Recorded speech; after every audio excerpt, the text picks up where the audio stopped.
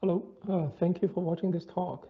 I'm David Wang at Colorado State University, and this work was in collaboration with Professor Bao Huili's group at Nankai University in China, where a PhD student, Yuan Feng, and a postdoc, Jiaping Wu, did the actual work.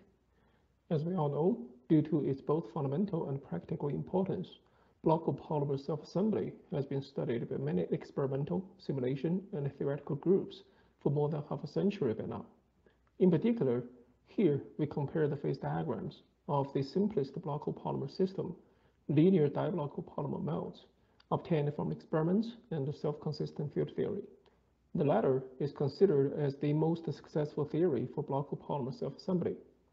We see that while the theory gives good qualitative description of the experimental results, due to its mean field approximation, as well as the differences between the experimental and model systems, there are discrepancies between these two phase diagrams, particularly near the order disorder transition, where the fluctuations important in the experimental system are neglected by the theory. Such fluctuations can be and have been studied by molecular simulations. A problem exists, however, in all molecular simulations of spatially periodic structures, such as those formed by blockable polymers. That is, the periodic boundary conditions of the simulation box may not match the bulk periodicity of the structure, which is usually not known before the simulation, and this mismatch will change the structure and even its stability obtained in the simulations. This problem is the easiest to understand and the most severe for cubic phases, where when the length of the cubic simulation box is not an integer multiple of the bulk period of the body-centered cubic packing of spheres, or that of the double gyroid phase, for example, it's unlikely to obtain them in the box. Such unusual finite-size effects were first reported by Mika and Binder in 1995 in their lattice Monte Carlo simulations of cylinders formed by diblockable polymers, where they showed that the cylinders can be strongly distorted, the finite-size scaling cannot be applied, and the order disorder transition cannot be accurately determined in their simulations. While this is a long-standing problem that exists in all molecular simulations of spatially periodic structures, it has rarely been studied in the literature. For one-dimensional lamella structures, about 20 years ago, I proposed this simple formula shown in red for the lamella period L in the cuboid box of lengths LD, with D being X, Y, or Z, under the periodic boundary conditions. As shown here, with the lamella orientation represented by a unidirectional unit vector n perpendicular to the lamella interfaces, the periodic boundary conditions require that the number of lamella periods contained in the box along its d direction, denoted by n sub d here, be a non-negative integer. N sub d equal to 0 simply means that the lamella interfaces are parallel to the d direction. Because of this, both the lamella orientation n and the corresponding period L in a periodic box are discretized. For a given box, one can therefore enumerate all possible L and n that can fit in the box, or one could design the box lengths such that as many different L's as possible can fit in the box, and hope that some of them are close to the unknown bulk period L0. Scaver and Posel, however, showed that the average value of L obtained over tens of simulation runs with the random initial configurations cannot serve as a reliable estimate of L0. For hexagonal packed cylinders, only one of us ever calculated their periodicity with specific orientations in the box. In this case, the cylinders are parallel to at least one box surface, and when looking along the cylinders, we assumed that they form an isosceles triangles with the intercylinder distance L2 being close to L1. Treating these layers of cylinders as lamellae, we then use the formula on the previous slide to calculate L1 and L2 in the cuboid box. In these two cases, reported in dissipative particle dynamics or DPD simulations, the cylinders are not parallel to any surface of a cubic box, and we see that the periodic boundary conditions can even make the three intercylinder distances all different. So I will first present a general method for calculating the intercylinder distances in a periodic cuboid box of lengths LD. This figure shows the hexagonal packing of cylinders in a plane perpendicular to them. The lines passing through the centers of these cylinders then form lamellar layers of three different orientations, represented by unidirectional unit vectors n sub I. As I just showed you, due to the periodic boundary conditions, the three intercylinder distances L sub I may not equal to each other. The spacings of these lamellar layers d sub I are related to L sub I. In particular, the area of this triangle is given by this formulae, with the last one being the Heron's formula. The hexagonal packing of cylinders also requires that this triangle be acute. The law of cosines therefore gives this result, where theta ij is the angle between the two sides of lengths Li and Lj. Due to the periodic boundary conditions, d sub I is given by this formula that I showed you before, where n sub id is the number of lamellar layers having orientations n sub I contained in the box along its d direction. Note that n sub i's are given by this, and their cross products must be parallel to each other, as specified by this. Finally, the law of sines for the triangle gives these equations. So, for a configuration of cylinders specified by n sub id in a cuboid box of lengths LD, we can use this formula to calculate d sub I, then these to obtain the intercylinder distances L sub I.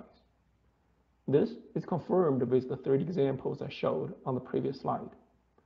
On the other hand, for a given box, we can enumerate all allowed n sub id, thus the cylinder orientations represented by n sub I and the corresponding L sub I that can fit in the box.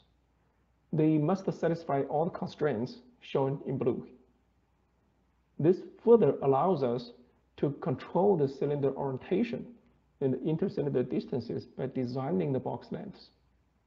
And finally, we can define a global order parameter for hexagonal packed cylinders formed by diblock copolymers, which is needed for studying their phase transitions in simulations. This is my second topic. Here, for each allowed orientation of cylinders specified by the 3 n sub i's in the box, we calculate this small psi, where the v vector q sub I is directly proportional to n sub I. Small n is the number of diblock copolymer chains contained in the box, and capital N is the chain length. N sub A is the number of A segments on each chain, and R sub ks is the spatial position of the S segment on the case chain.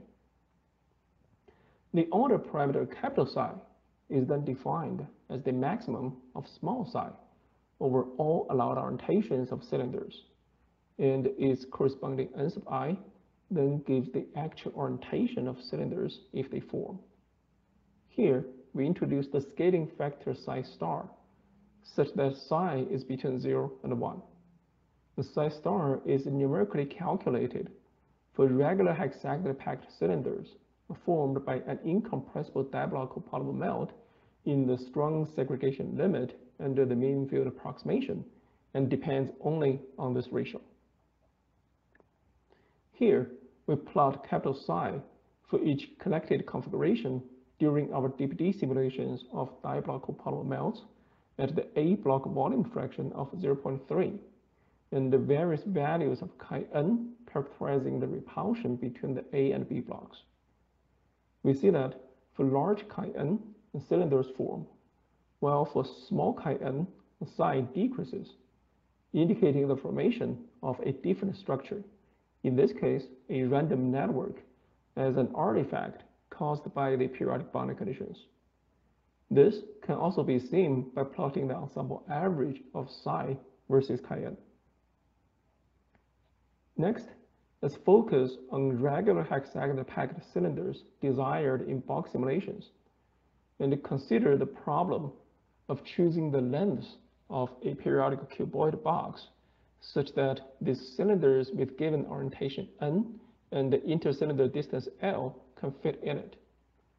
First, due to the periodic boundary conditions, we can always choose the origin of our simulation box to be at the center of a cylinder, and choose the box axis represented by unit vectors E sub d here to form a right-handed coordinate system. And second, we can rotate this coordinate system first around its x-axis by an angle negative alpha x, where E represents its rotated z-axis, then around its rotated y-axis EY prime by an angle E alpha y, such that its rotated z-axis EZ prime is in the same direction as N. Here, a negative angle means counterclockwise when looking along the rotation axis. In particular, taking N to be this unidirectional unit vector without loss of generality, we can obtain analytical expressions of alpha x, alpha y, and the orthogonal rotation matrix R. Third, we switch to the x prime, y prime plane perpendicular to the cylinders, where they are projected as regular hexagonal packed circles.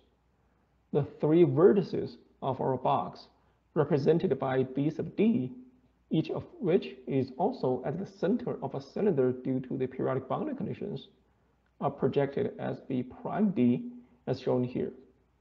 The 3D problem of regular hexagonally packed cylinders in the cuboid box is now reduced to a 2D problem of regular hexagonally packed circles satisfying the periodic boundary conditions specified by B prime d. And this problem can be solved by a hard-working PhD student with a few pages of derivation. After solving this problem, we can then proceed to the final and the most important problem of finding the bulk period L0 in simulations. Only two methods have been proposed to address this problem. In the box length search algorithm, one varies the lengths of a cuboid box at fixed volume to equalize the diagonal elements of the pressure tensor. This was proposed by Schwartz et al. In 2002 and is based on the idea that the mismatch between the periodic boundary conditions and L0 does not affect the pressure in the direction along which the structure exhibits no periodicity. It therefore works for lamellae with M perpendicular to at least one of the box axis D, and for cylinders with M parallel to D, but does not work when they orient diagonally in the box. Also, it does not satisfy the D2 balance, thus cannot be used for sampling. The second method is variable length Monte Carlo, where one varies the length of a cuboid box at fixed volume according to the metropolis acceptance criterion. This was used by one of us in 2013, who reported the first systematic set of L0 data for lamellae with N perpendicular to two box axes. A few more L0 data for lamellae and cylinders formed by the same model but at different primitive values were reported in another paper by one of us. Again, this method does not work for lamellae or cylinders oriented diagonally in the box. It satisfies the D2 balance, but is slower at finding L0 than the box length search algorithm according to Schwartz et al. Well, finally, for lamellae with N perpendicular to at most one box axis, Scaver and Purcell showed that L0 is obtained when all the off-diagonal elements of the pressure tensor vanish in their DBD simulations. Since the pressure tensor can be readily calculated in molecular simulations in the continuum, we'd like to understand how its elements are affected by the orientation of lamellae of cylinders and by the mismatch between the periodic boundary conditions and their L0. For this, we perform DBD simulations of asymmetric diblock copolymer melts and calculate the symmetric and the dimensionless pressure tensor P with the virial root. We then calculate the sum of the squared differences in the three diagonal elements of the pressure tensor delta D, and the sum of the squared of diagonal elements of the pressure tensor delta O. Clearly, when delta D is 0, all the diagonal elements are equal, and when delta O is 0, all the off-diagonal elements vanish. Let's first look at the lamella and the regular hexagonal packed cylinders with a specific orientation, denoted by a knot here. In this case, our deep D simulations show that L naught can be found using delta D as shown in black, which exhibits a minimum of 0 as proposed by Schwartz et al., but not delta O, which is always 0, indicating no shear stress in the system. In other words, the pressure tensor P naught can be written like this, with delta equal to 1 at L naught. Note that for lamella, the bulk pressure is given by the scalar P naught, while for cylinders, it is given by delta times P naught. For other orientations N, we can rotate the coordinate system as explained before, and the pressure tensor P can be calculated from P naught using the orthogonal rotation matrix R. For diagonally oriented lamella and cylinders, the behaviors of delta D and delta O are then switched from the case of N naught, consistent with the findings of Scaver and Purcell. For other orientations, we can look at the ratio between delta D and delta O, which depends only on the rotation angles, or equivalently the orientation N. And this figure shows that our simulation results, the symbols, are consistent with the R delta values given by this rotation analysis. Note that for orientations where R delta is larger than 1, one should use equal diagonal elements instead of vanishing off diagonal elements of the pressure tensor to find L naught, because delta D in this case is more sensitive to the deformation caused by the mismatch than delta O, and vice versa. To summarize, for hexagonal packed cylinders in a periodic cuboid box, we have proposed a general method to calculate the intercylinder distances, thus the orientation of cylinders. This allows us to enumerate all allowed orientations of cylinders in the box, and further to control their orientation by designing the box lengths. The latter is explicitly shown for regular hexagonal packed cylinders. We have also proposed a global order parameter for hexagonal packed cylinders formed by diblock polymers, which can be used to quantify their formation in each connected configuration, and to monitor their orientation, thus their periodicity, during the simulation run. And finally, we have rationalized the use of pressure tensor to find the bulk period of lamella and the regular hexagonal packed cylinders in molecular simulations. These two papers contain all the details of our work. Thank you for your attention, and I'd be happy to answer any questions you have.